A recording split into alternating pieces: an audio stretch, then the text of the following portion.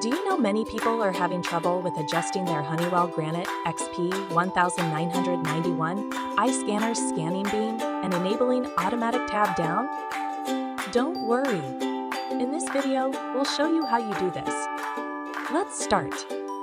Step 1. Enabling packet mode. Start by scanning the packet mode on barcode. This makes your scanner format compatible with a Bioptic scanner. Step 2. Turn Bioptic ACK/NAK. Afterwards, scan the Bioptic ACK/NAK1 barcode. This makes your scanner to wait for a response from the Bioptic scanner per each packet sent. Step 3. Set response timeout. Next, set the timeout for the response. Scan numbers from the programming chart, and then ScanSave default timeout is 5,100 milliseconds.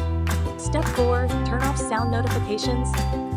If you don't need sound notifications, scan the batch mode beep off barcode. Step 5. Data storage selection. Determine how your data is stored during batch mode by choosing between flash storage or RAM storage. Step 6. Verifying settings. Now, ensure to follow these steps accurately for the desired scanning beam and automatic tab. By following these steps, you should now have a longer scanning beam and an automatic tab down feature on your Honeywell Granit XP 1991 eye. Still need help? Visit our website for the complete manual.